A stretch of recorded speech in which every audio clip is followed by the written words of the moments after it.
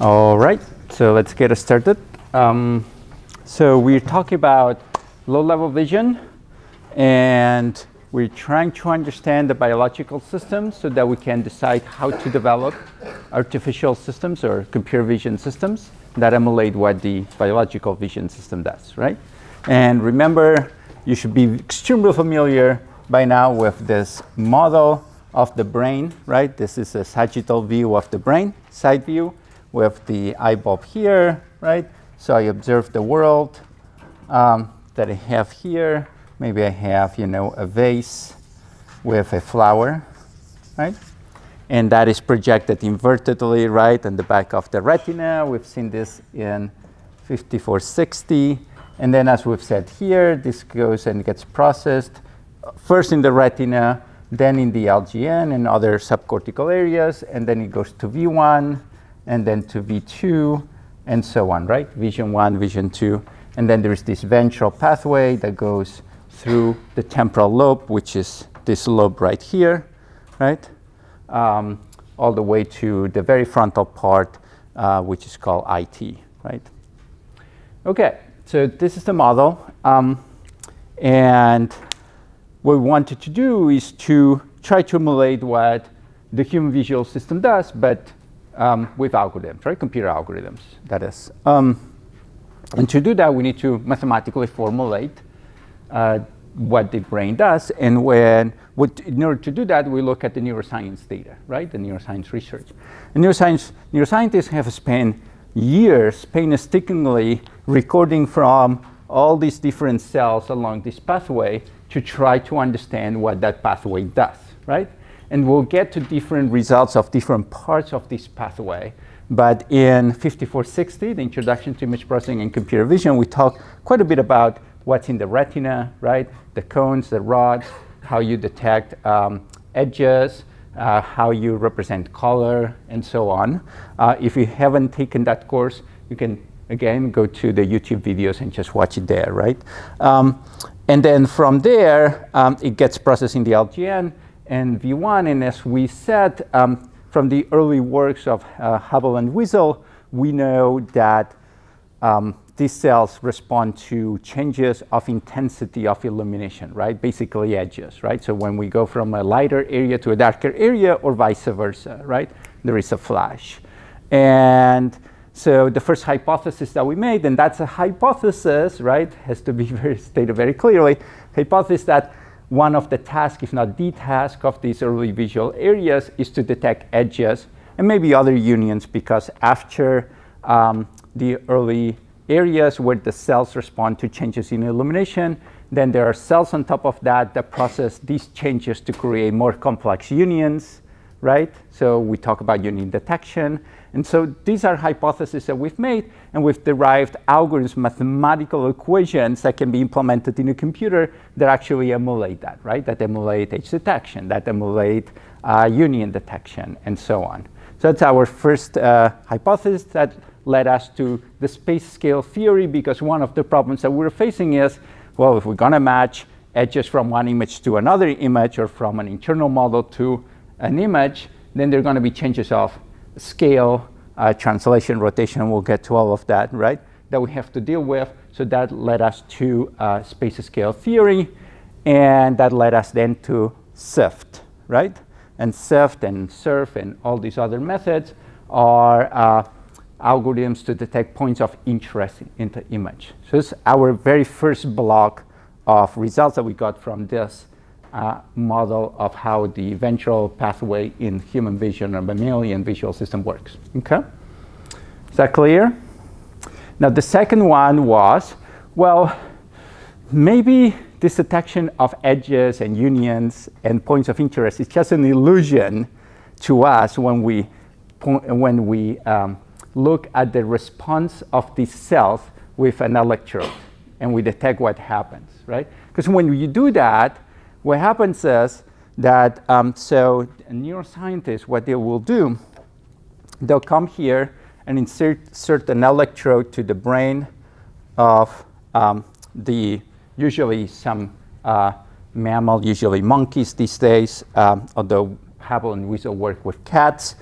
So they'll put an electrode here in the brain, right? And then they can read from the outside with an oscilloscope or some more modern apparatus. You can read the firing of these cells, right, of these networks. And then what do? Well, you change the visual stimulus, right?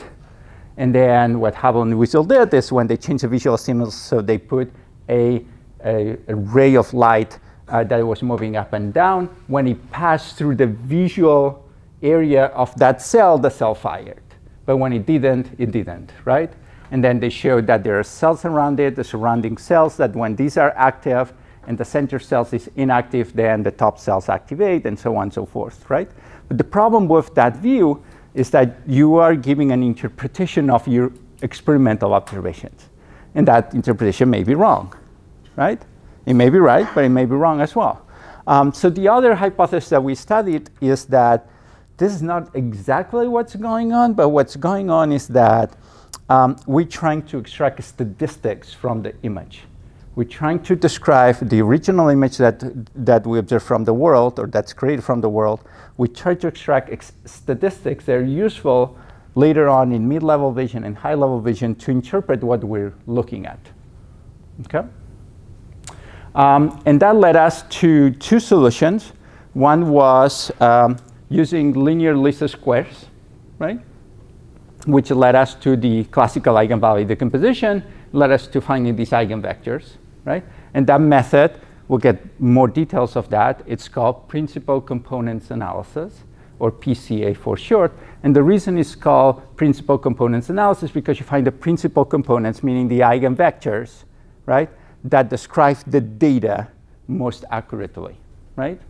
And when we show that if you take the eigenvectors of the covariance matrix, meaning you do a principal component analysis of windows of naturalist scenes, what you obtain are basis vectors, the eigenvectors that you obtain, these principal components, actually represent statistics of the image.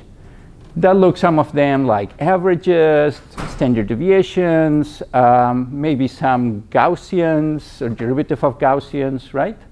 And in fact, they look very similar. If you look really closely, they look very similar to the DCT bases that we discussed in 5460, right?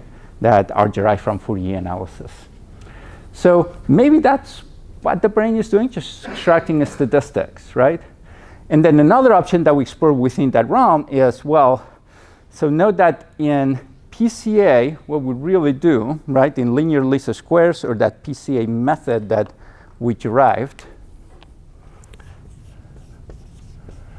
what we did is we represent the information of each feature as a feature space. So if I have P features, then that is represented in a, usually the real domain, might be the complex, but for now the real domain of P dimensions, right, the number of features. And then here, each observation, in our case, each observation corresponds to a window of a naturalist scene, right? A small window of an image of a naturalist scene, right? And when I do this, what I find is that that these two original features are highly correlated in that direction, right? So there's this eigenvector here, right, that defines that dimensionality of the space. And that defines this one-dimensional, in that case, so let's say in general Q-dimensional subspace, right, with Q typically much, much smaller than P, right? And that defines the important features that describe or that can define every single natural image that we create. And that's why this is also related to the DCT basis, right? Because why did we introduce the DCT basis in 5460? To do image compression, right? So we're looking for some basis vectors so that when I transmit an image, say over the internet, right, or a long video on Netflix or whatever other platform that you're using, I don't want to transmit every single pixel of every single image. That would be too costly, right? So what you do is you transmit the coefficient of that space with those basis vectors, right? And that's really cheap. And that's what is done. And PCA is just another way to get to that. And the results that you get, obviously, are very similar to the DCT basis. And there's actually an underlying reason for this that we don't have time to cover, but I'll just mention it here. And that is that if you assume that your data points are distributed as a Gaussian distribution, then you can actually formally prove, that the PC representation is the optimal representation according to the least squares criterion. Okay? So again, if everything is Gaussian, then PCA, as with respect to the least square criterion, is optimal. Okay? And this is very useful because that actually can be then shown to be equivalent to or similar to what the DCT basis does. Okay? All right. So that was the first solution. And then the other solution, which is related to another method that we did not talk about here in this course, but that I cover in detail in the machine learning class. So you can either take the machine learning class if you're interested next year, or you can watch the YouTube videos again, which is ICA, independent components analysis. And this is a way of finding nonlinear correlations, right? So PCA finds linear correlations, ICA finds nonlinear correlations, but the method that we derive, which is related to ICA, it's just a way of finding a sparse basis vectors. So you're trying to find basis vectors instead of these eigenvectors here. You're trying to find basis vectors that are whose coefficients, find basis vectors whose coefficients are mostly zeros. Right? And to do that, we use a classical model in signal processing, A equals S plus N, right? So X, our observation, remember, S, the sources, right? This is the real source in the world. A mixing matrix, and N, some noise that usually is assumed to be Gaussian noise, maybe even unit zero mean unit noise, right? Univariate noise. And then we showed that you can derive a method to a criterion, right, to find these sources. And then when you find the sources, these basis vectors that define these sources actually look like Gabor filters, right? And we are not surprised now that we're finding Gabor filters because this is what neuroscience is finding, right? They're finding cells that respond as if they were Gabor filters.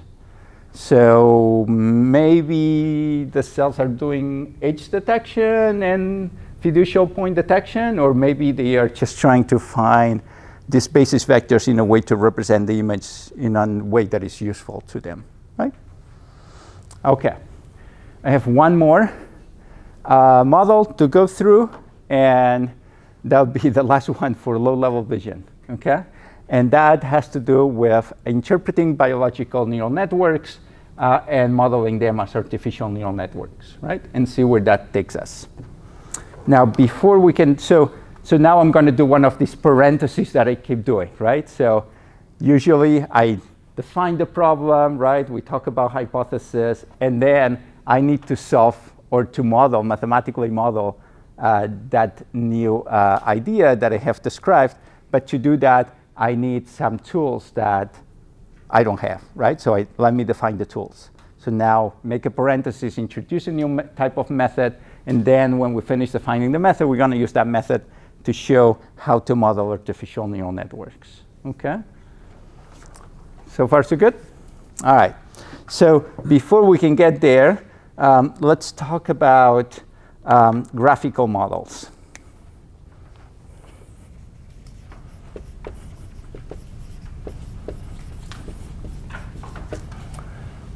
And you'll see that I've posted a lot of papers in Canvas for you to look at, that, as always, as I do for every single thing that we cover in class. that actually give details of everything that I'm going to talk about today, okay, and in our next lecture. So this work goes back to the 60s, 70s, and especially the 80s, early 80s, late 70s, early 80s, when people started discussing how to more accurately describe what this biological system is doing. Okay? And the way some people did this, or what became most famous, is you start with an image. Actually, let me make this probably larger. You start with an image, okay? So that's your image. Okay? So far, so good. Now, I have to say, this is not as close to biology as we could have it, right? Because our image in the back of the retina is not like a photo camera, right? It doesn't have, the pixels are not of the same size, they're not equally distributed, right? In our retina, you remember from 5460 that there's much, much more resolution at the center of the image and less resolution as you go away. You don't have color vision at the center of the retina. You don't have color vision in the periphery. I know you think that you're seeing color in the periphery, but no, you don't, because there are no color sensors there, right? I mean, there are a few, but the number is just so tiny, it's just basically useless, right? But this is information that your brain fills in, right? So we talk about all these things in 5460. So obviously, that's not exactly what's going on in biological systems, but with that caveat, let's start with an image that a photo camera can take, okay? And then what we're going to do, we're going to try to model this process that I described here in LGN and V1, V2. And what happens is that every cell in these early areas of visual cortex actually looks into a small, tiny area of the retina, right, of the image in the retina. So let's define that the small area in the retina maybe as this area right here, okay? So there are some cells in V1 that are processing information that come only from this small area in the retina. And I define this as my classical window. It could be a square, it could be a circle, it doesn't matter, right? In my image, okay? And now what I'm going to do, I'm going to generate multiple images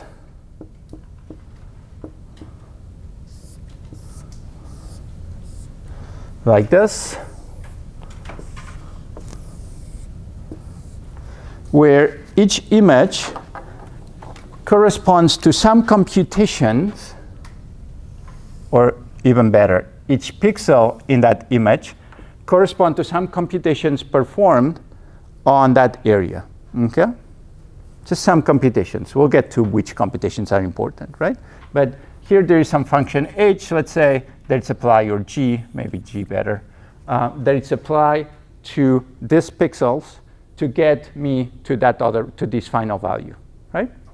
So as always, I'm going to have g of x. X is the input of the pixels in that image, right?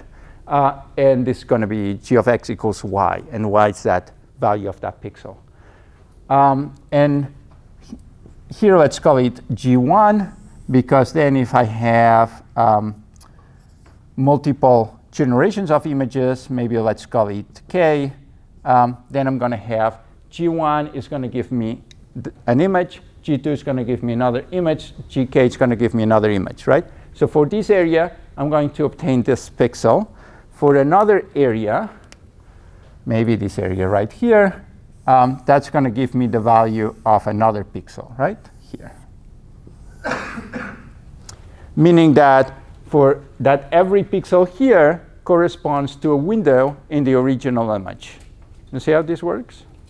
So it's exactly the same as linear filters that we have been using, right? Linear filters, what do? They scan a window through the image. That's what the convolution does, right? So scan a window through the image, building this convolution. And then for each position of the window, it gives me a result or a pixel value in another resulting image, right? That's the result of a linear filter. So that's what we're going to do, right? We're going to use a functional mapping that's going to be given by some, at some point by some linear filter, right?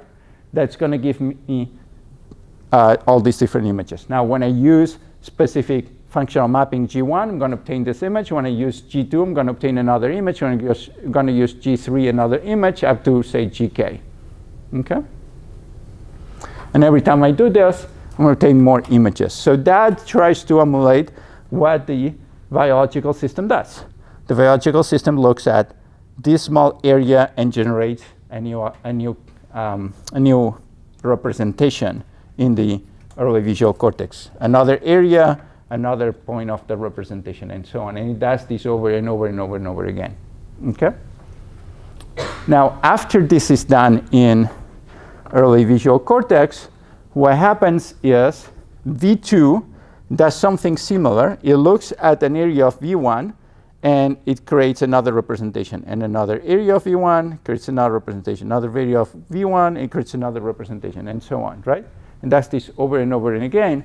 So in order to emulate this, what we can now do is we can generate even more images, right? So from here, we could generate, say, more images by doing the same operation. I'm going to take a region of this new image, and I'm going to create a new function, maybe h in this case.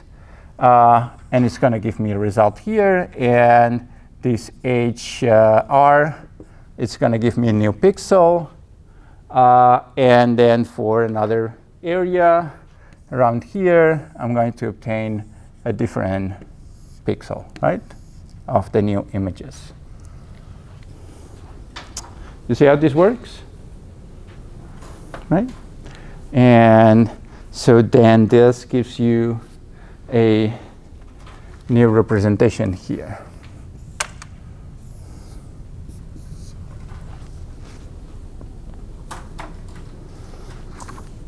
Now I could do this for, so this big block here is only for that image. I could do this for every other block, right, for every other image, and obtain a new block here, right? Or I could also do another block where I now have images that actually combine information from multiple images or even from multiple blocks, right? And we can start defining structures like this. But to do that, we're going to use some mathematics that are very powerful, are called graphs, right? So let's define what a graph is first, and then these graphs are going to allow us to define this more formally in a way that it's easy to derive a mathematical equation that we can then work with. Okay? All right. So let's see. So let's start with some basic definitions. Let's define what a graph actually is. A graph G of VE is a set of, is given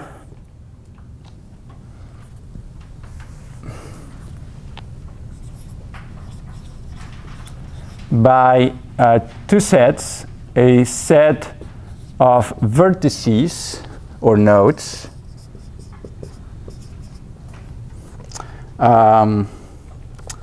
V, let's call it, actually that's a set, not a vector. So capital V, V1 through Vn. And the corresponding connections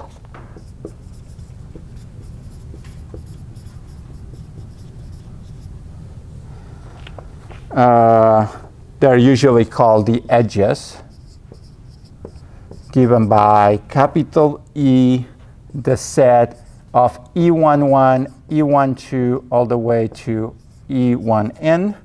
Those would be the edges that connect node 1, node or vertex 1 with 1, 1 with 2, 1 with 3, up to 1 with n. And then 2 with 1, 2 with 2, and so on, up to 2n, right? And all the way until you get to the last one, nn, right? It's a huge set.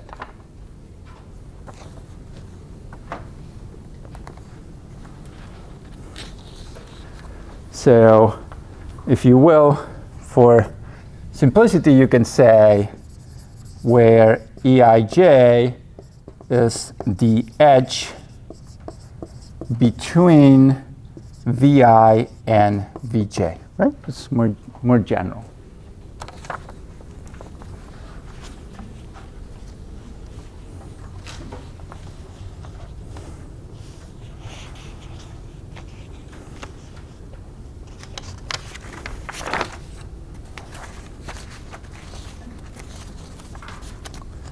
So we'll usually use the ordinal of E as the number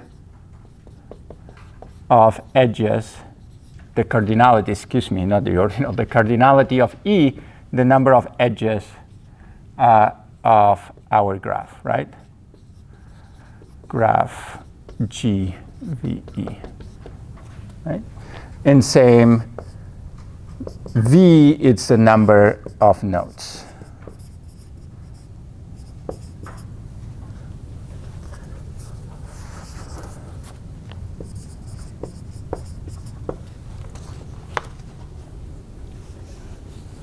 Okay. Now, there are very different types of graphs depending on how we define the vertices and the edges, especially the edges. So the edges, in some cases, may just be binary values, zeros or ones, right? So binary edges would be that every Eij is either equal to 1, meaning that there is an edge between Vi and Vj, and 0 otherwise, right? If there is no edge between the two.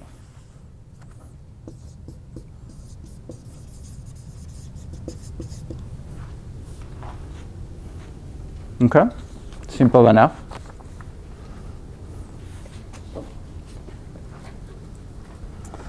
Okay, we'll say that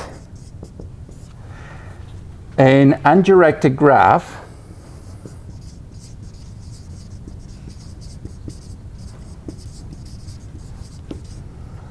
is given by a set capital E of edges with the property that Eij is equal to Eji. Okay? So if Eij is exactly equal to Eij is equal to Eji, then we say it's undirected, because it doesn't matter in which direction we go, from Vi to Vj or Vj to Vi, the value is the same, right? And conversely, we can define a directed graph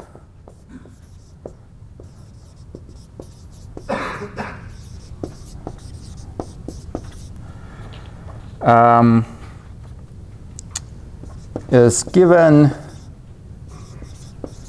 by a set of edges capital E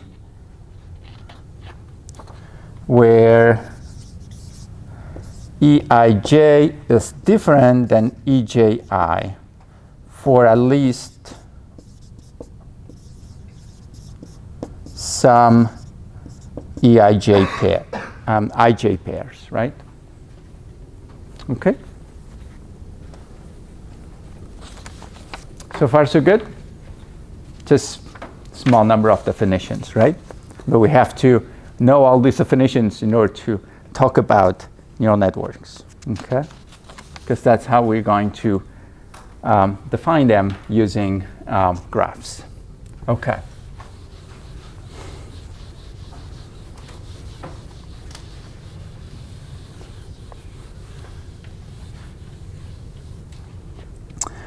Now, a fully connected graph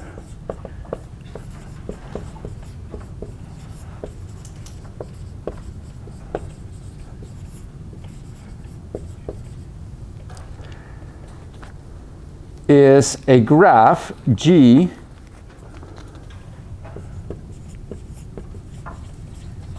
given by a set capital E with every single Eij different than 0.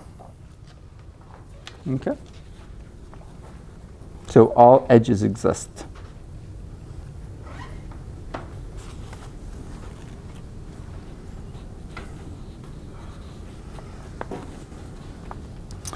So far, so good.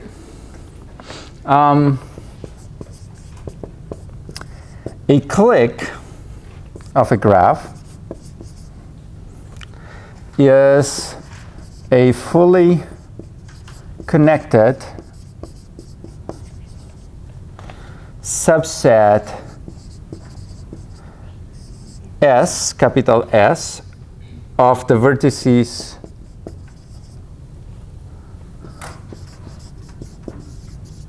capital V.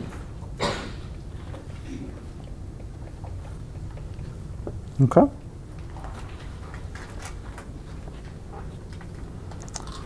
Now, if a clique S it's not contained by a larger clique, because note that the clique could be a subset of a larger clique, right? Then that largest clique is called a maximal clique. Okay? I'm not going to write it down because it's just too obvious, right? Maximal clique, the largest. It doesn't have, it's not a subset of a larger clique, right? Okay.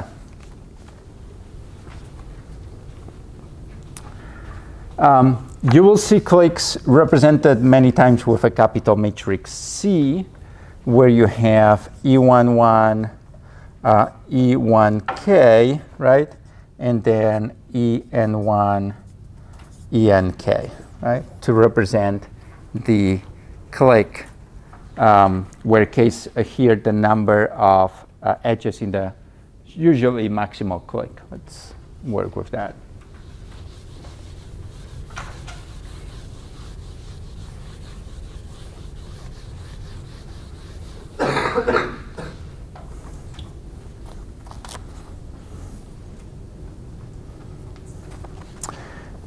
More definitions that we need. A path between Vi and Vj, between two nodes, Vi and Vj of my graph,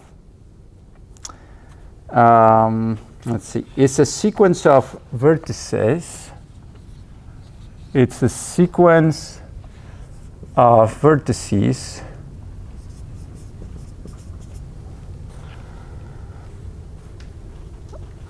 connecting these two nodes.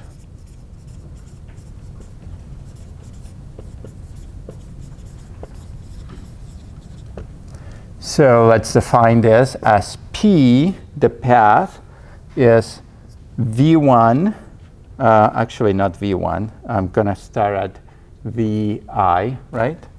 Vi, then V1 prime, V2 prime, all the way to some Vd prime, right?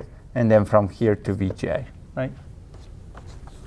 And that means that there has to be an edge that goes from Vi to V1 prime, right? And one from V1 prime to V2 prime, and so on. Right? Okay.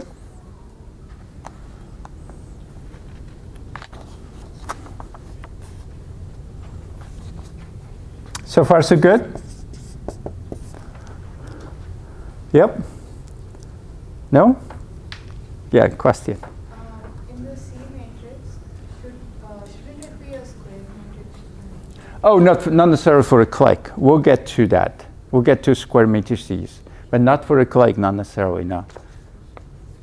But you will have a certain number of vertices, right? So, say you have n vertices, so you should have edges defined. Right, if it's an undirected graph, yes. We'll get to all of this. Yeah, when it's directed, when it's undirected. We work mostly with directed graphs, so we'll see why this is not always the case, but we'll get there. Yeah. Any other questions?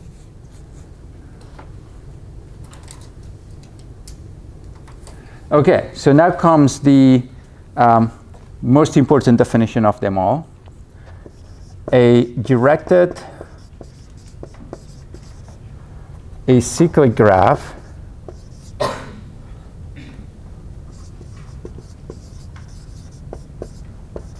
or we're just going to write DAJ generally for short, because saying directed acyclic graph every time is just a little too much. Is a directed graph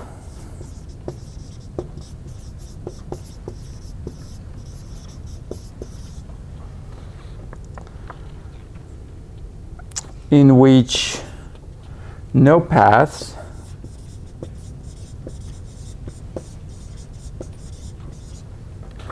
from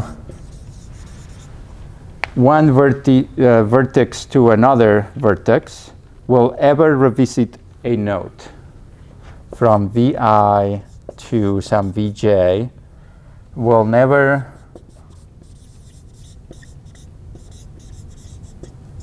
revisit a node or a vertex. Okay.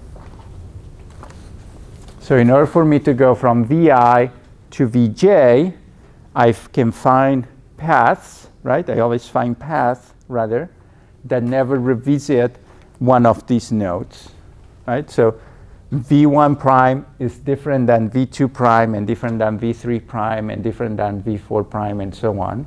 And V2 prime is different than V3 prime and V4 prime and so on, right? They're all different nodes, okay?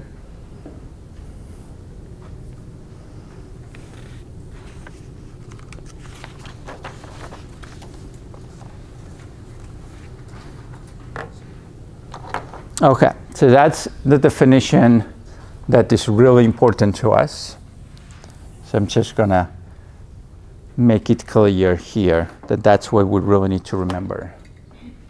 And then, of course, to understand this, we need to understand the other definitions.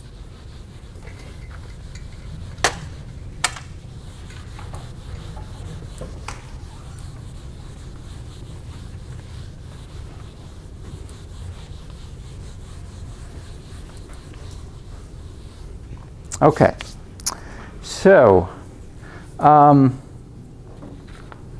last one, I'll do just one more.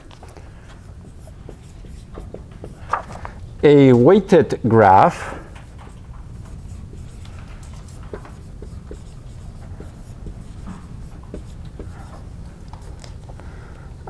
associates weights or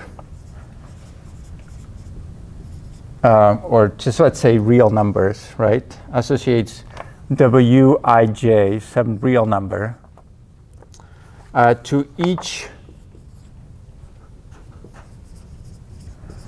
of the edges, Eij, okay? Such that here, Eij is now going to be given by some weight, Wij, which is a real number, okay? Instead of binary numbers.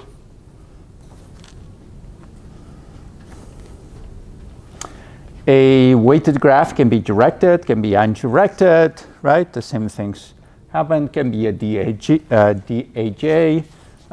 We can have a weighted Daj. We can have a binary Daj, right? So there are all these possible combinations that we'll be working with.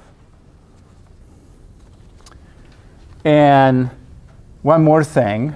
One final definition I lied. I forgot that I needed one more definition.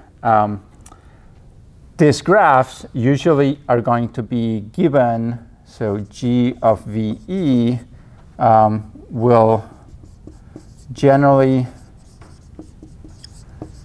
be represented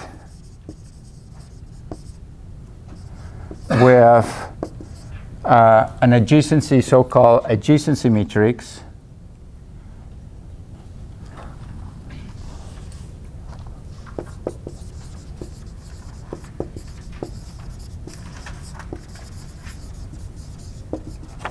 let's call it capital, no, I already used E, I don't know, D maybe, capital D, where I have the weights, 1, 1, 1, N, and 1, N, N. Okay? And if it's a binary, then it's E1, 1, E1, N, so on, right?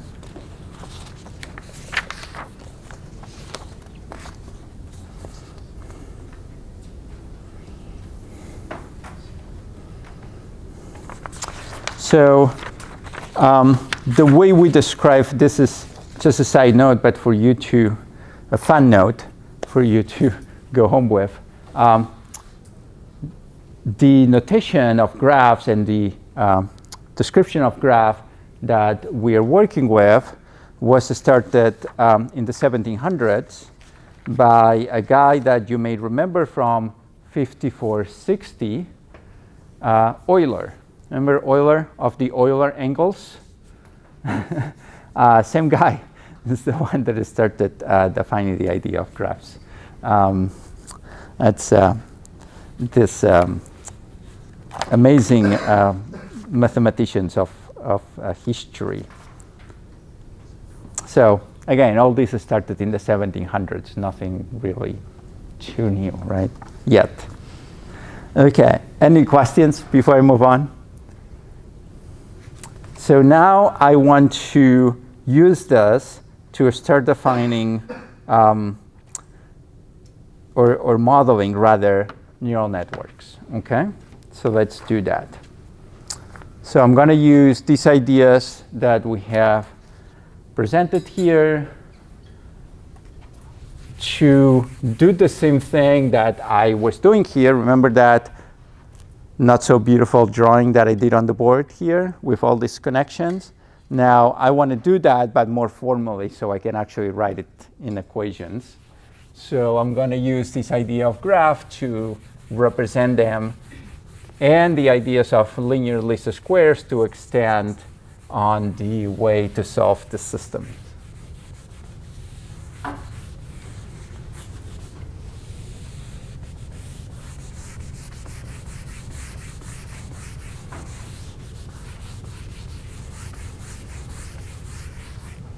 Okay, so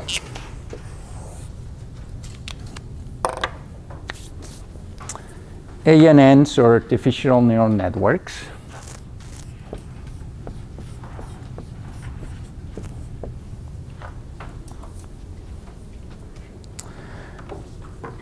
so if we look at the biological system, right, the biological system is a combination of cells, right? So if this is the eye here, right here, at the very back of the eye, right, at the retina, there's this thick layer of cells in here, right? And we've studied this in 5460. So if I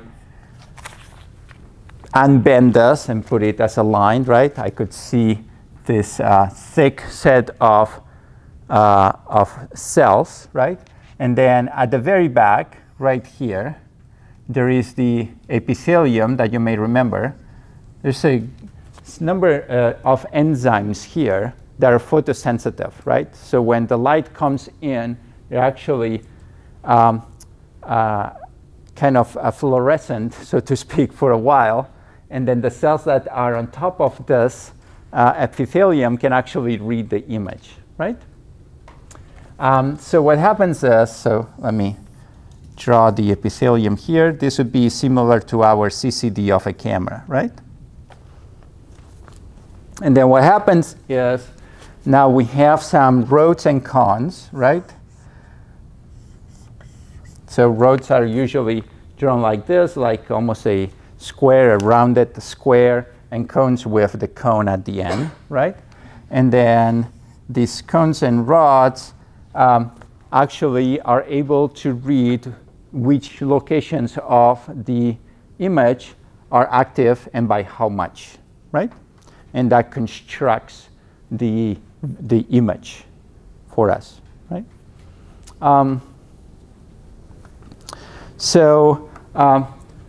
Once this is done, what happens is, so let me draw a few more. So this continues, right? And then what happens is after that, there are a number of cells in the eye. This is still within the eye, right? There are a number of cells that actually read from a number of local cones and rods, right? And process that information somehow, okay? Not 100% sure how exactly, although we have pretty good idea what's going on in the retina and the eye right now. And then after that, there are some other cells that read or interpret what these cells do, right? And this thing continues, and whoops, we're building a structure like this, right? It's more complicated than this. I don't want to give you the impression that it's that simple, because there are, for example, horizontal cells here that actually have some lateral processing. We're going to ignore all these details. And we're going to assume that we're always going from bottom to the top, right? Remember the bottom-up approach that I mentioned, right? Okay. All right. Now, the way these cells process information is very complicated, right? And this is another simplification, huge simplification we're going to make. We're going to assume that these computations are much simpler, okay? But this is the main structure that we're interested in. And now, in order to define artificial neural networks, we're going to use that basic idea of this structure, okay? And this, remember, as I said, it's called bottom-up approach. And when this is used in to derive neural networks in computer vision or in machine learning in general, you will see it called feed-forward models.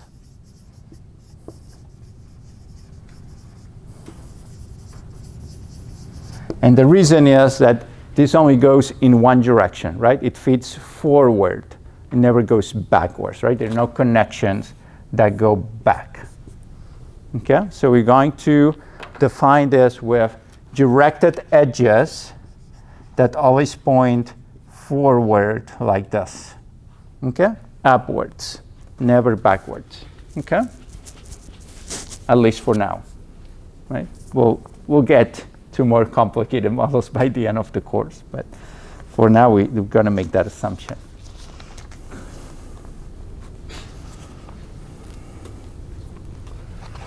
So,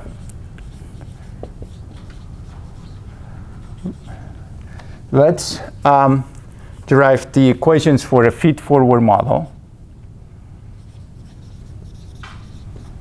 Oh, it's wrong today. There we go.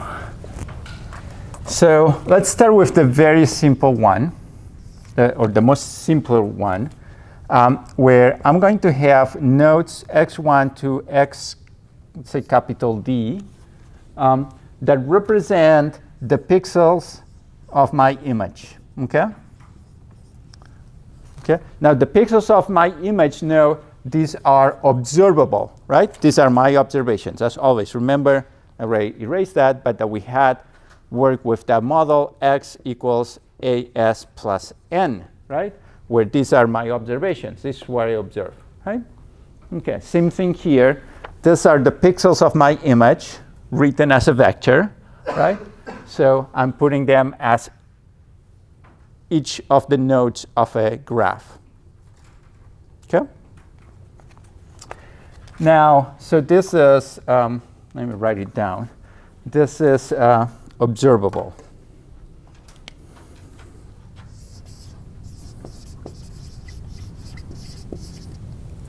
Okay. Now, the next thing is I'm going to define a certain number of nodes here,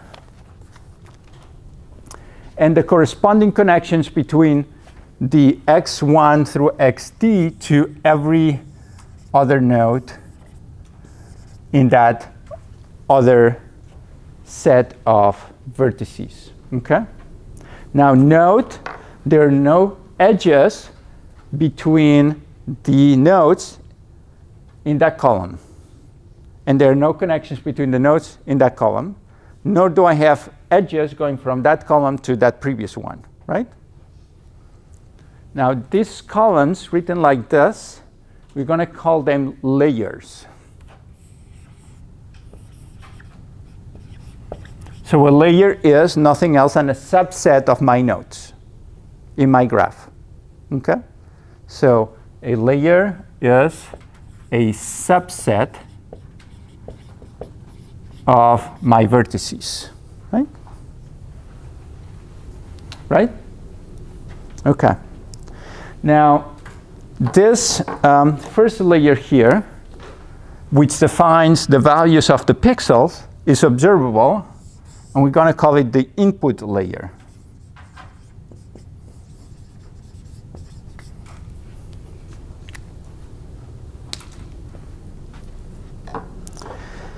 Now, this middle layer here is non-observable, right?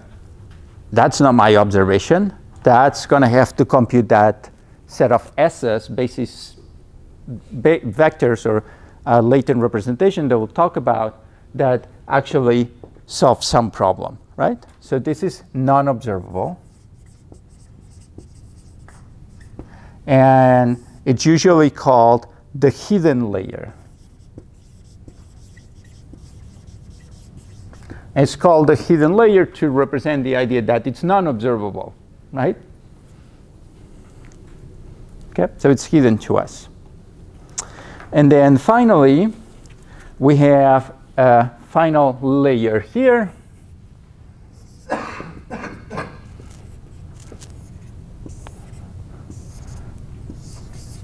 Which correspond to our outputs, what we want in our outputs. Okay, so that's the output layer.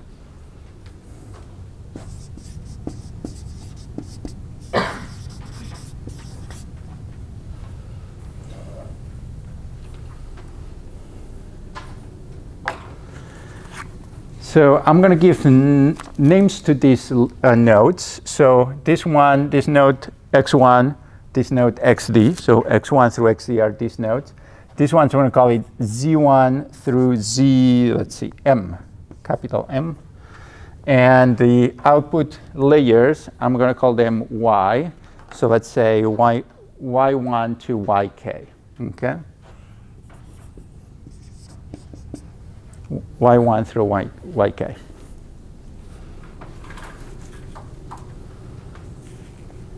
Now, another thing that we can do, we can actually add a bias term to this. And the way we can do this is by adding an additional node in this layer. Let's call it x0, that is connected to all of these. Okay. And maybe I can add another one here, z0, that's also connected to all of these. Okay. And that's going to serve me as a bias term. And let me show you what I mean by this, by deriving the equations of that model. Okay? So I'm going to do this right here because it's next to it and it's a little easier.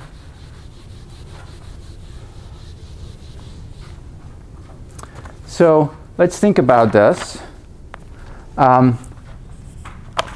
Let's talk about Zj. Zj is either Z1, Z2, 3, 4, up to M, right? Any of them. What's this equal to? So let's assume that they don't have the bias term yet, right? So what this is equal to is, let's see, this one is whatever this node is times whatever that edge is, okay? Now let's give a name to that edge. Let's assume that I'm going to use weights. I could use binary as well, but let's assume that I'm going to use weights. So this would be W11 upper script in parentheses. I'm going to write 1 here. And this one is going to be 1 capital M parentheses 1. So what this means is the weight that goes from the first node in the first layer to the first node in the second layer, the first node in the first layer, the mth node in the second layer, and that upper script specifies that I'm going from the first node, the first layer to the second layer, right? Let's see if that's clear. If that's clear, what is the weight name for that edge from this node to that node? W, anyone?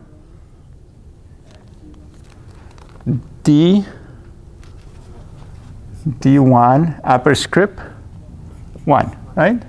And this one would be DM1, right? Very good. How about this other one? This node, this upper node here that goes from Z1 to Y1. What would this be equal to? W11 upper script 2. Very good, right? You got it. And this is 1K upper script 2, and so on. Right?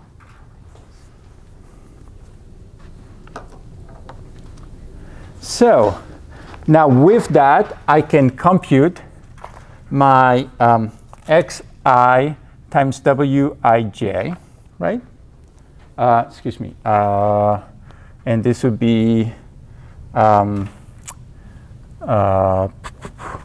Yes, thank you.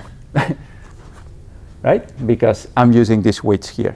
And now I'm going to sum over every possible I, right? I from 1 to, what did I say? D, right? From 1 to D, right? Now, what I may want to add is this bias term. Let's see what this does. If I add the bias term, this would be plus x0 times W 0J1, right? Is that correct? Right? So why, anyone can tell me? We'll see if we're paying attention in the previous lectures. And if you have taken 5460, it should be trivial. But why do I call this the bias term? Because this equation defines what?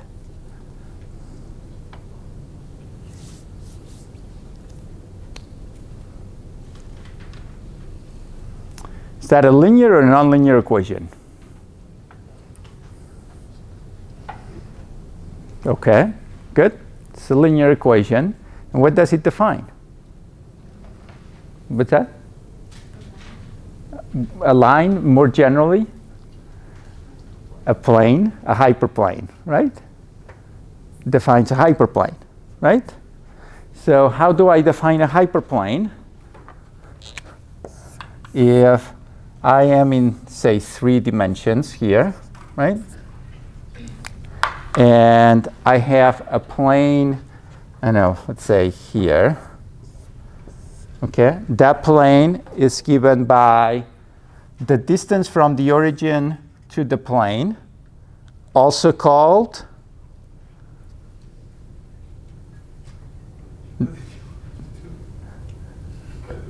the bias, Okay.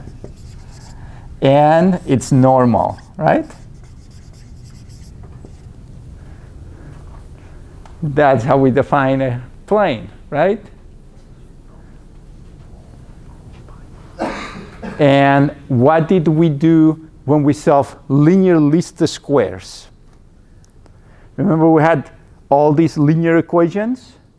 So when we equal them to 0, d was equal to 0, right? A homogeneous system. Then we didn't have any bias.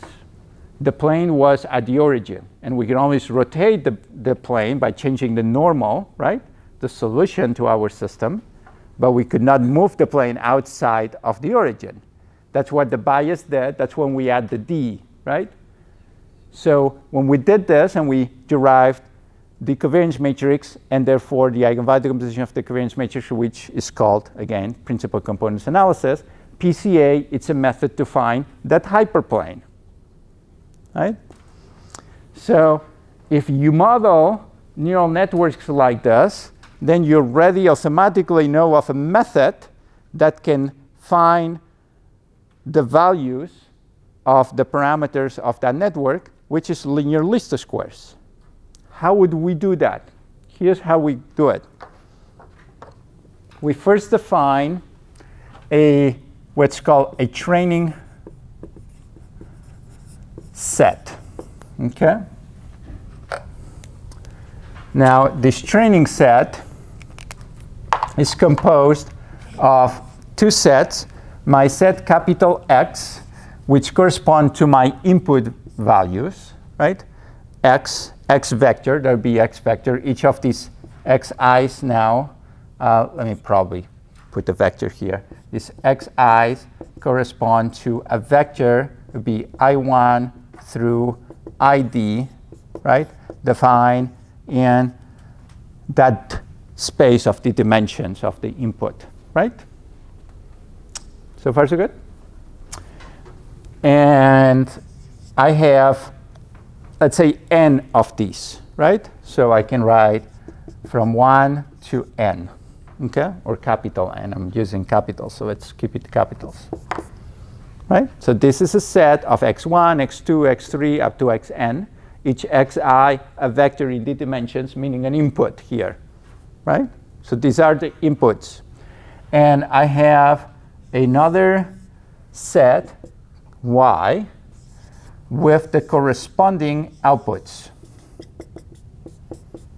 Okay? And now these y's here, yi's are equal to yi1 all the way to yik. So it's affine in the real domain of k dimensions, right? So the training set usually is going to be given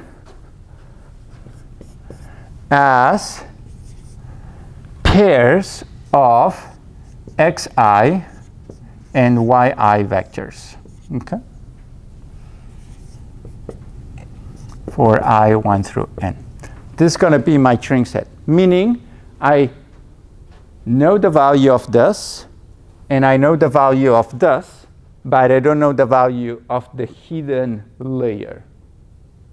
How do I find everything else? All the parameters, these w's, I don't know the values of these w's. I don't know what's going on here, right? So how am I going to find all these values? Z's, I know how to define z, right? Z is given by this equation. I know x. I know x0, but I don't know w's, right? Well, actually, x0 I may not know, right? Right? But so those are the parameters or the unknowns of our system of linear equations. You write this system of linear equations, and you solve with linear least squares, as we've always done, right? And that's it. You find the exact value for the parameters of this neural network model. You see how this works? Too easy, right?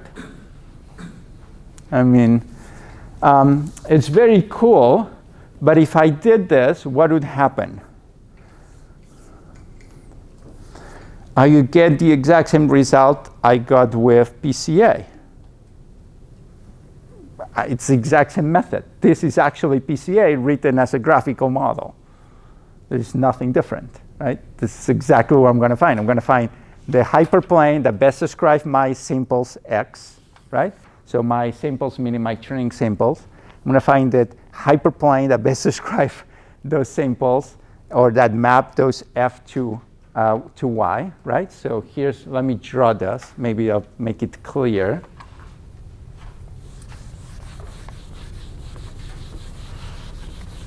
I'm trying to find these correlations, remember? So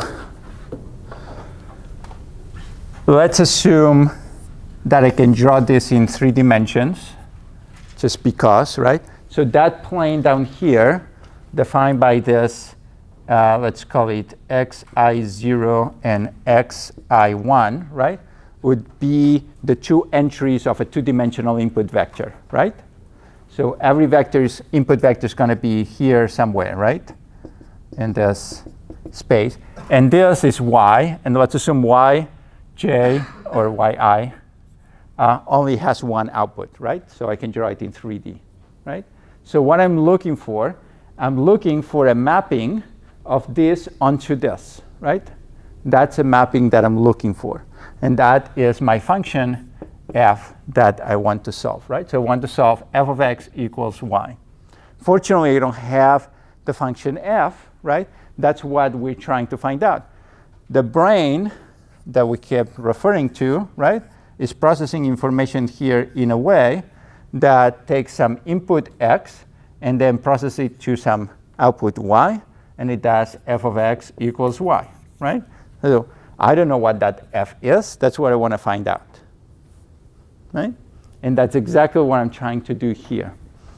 Now with PCA, all I can do is find a linear mapping, right? Meaning a hyperplane in this space that maps from the x dimensions onto the y dimension, right? That's all I can do. There's nothing else. Now, you can think that this is too limiting, and it is, because most relationships between x and y are not going to be linear. I mean, if they were linear, life would be really simple, right? Oh yeah, the output y turns out to be just 2 times the input, 2x. Oh, indeed, that'd be nice. Or 2x plus 1. Let's complicate it a little more. Right? I mean, obviously, it's not going to be the solution, right?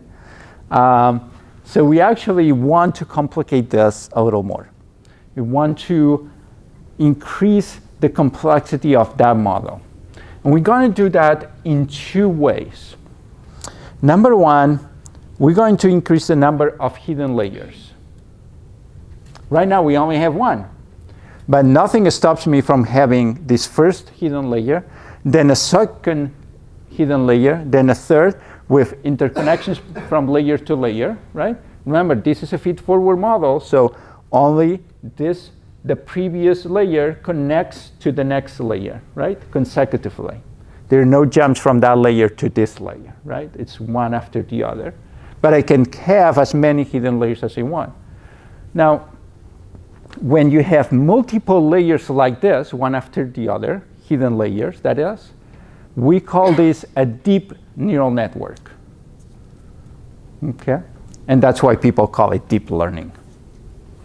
It means nothing else than there are a number of hidden layers, not just one. But if we did that, we'd be more powerful, but we would still be linear. We would be piecewise linear. So we'd be able to do nonlinear things because we could do piecewise linear, right? But it'd still be piecewise, right? I cannot completely build a nonlinear machine. Now, to make it even more interesting, what we can do is we can add a nonlinear mapping in between. And to do that, what is typically done is to slightly change this equation right here that I have here. Instead of calling it zj, I'm going to call it ij. So I'm just going to copy the same thing. Ij is equal to the sum over of I of xi wij plus w0j, and this is for the first layer, right? And then zj is going to be equal to some function, let's call it g, of ij. Okay? And now, for example, one of the functions that you could use is the sigmoidal, the logistic sigmoidal, right? We could use the logistic sigmoidal function that is given as g of a is equal to 1 over 1 plus the exponential function of negative a. Right? Okay? And we'll spend a lot of time discussing how many hidden layers, what type of connections between layer to layer, and what type of nonlinear function we're going to use here, and so on and so forth, right? That's all the details. And then finally, so this would be 1. And then finally, if you have more hidden layers, you keep repeating that for each hidden layer. And then finally, your output, yj, is going to be equal to the sum of I of the zi's wij. In our simplified model, this would be a 2 plus the offset, right? The bias. W0j2.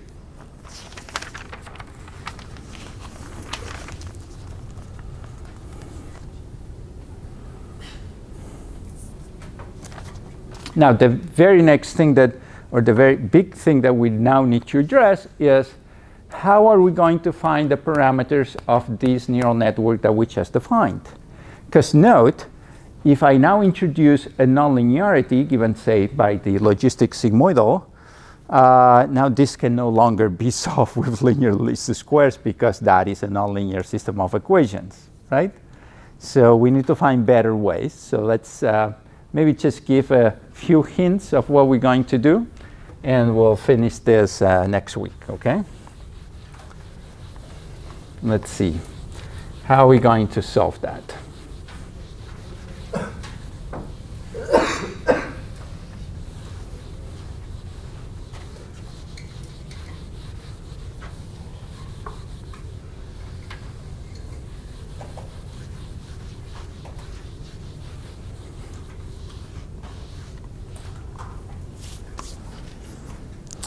So our next question is how to train networks, right?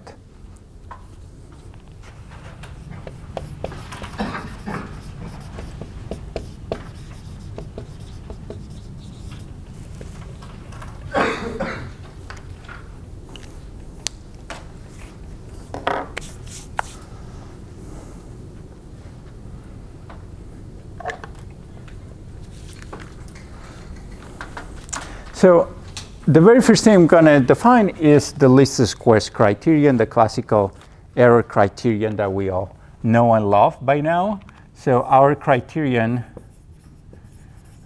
remember, is the error function given the parameters w, where now w is the matrix or the vector or the tensor of all the wij's k's, right, that they have in that graphical model, okay?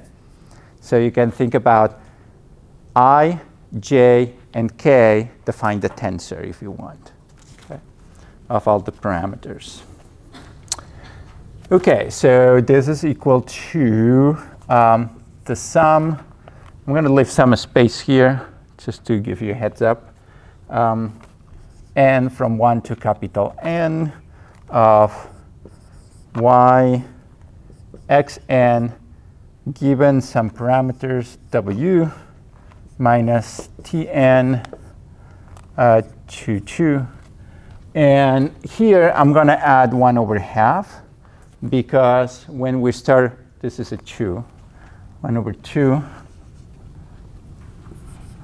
And The reason I'm doing this because when I start taking derivatives, right, I want this to cancel out, nothing else. Okay, just mathematical convenience, but nothing to worry about. If you don't want to have it there, that's fine. So remember, these are my parameters, right? And now here, this specifies the true norm, the Euclidean distance, right, or the true norm.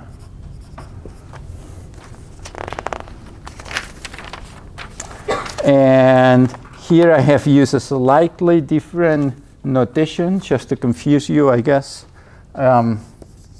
where my training set is given by the pairs xn, tn. Now, the reason I use t is because y is the function that maps to the final layer, right? So I have n from 1 to capital N.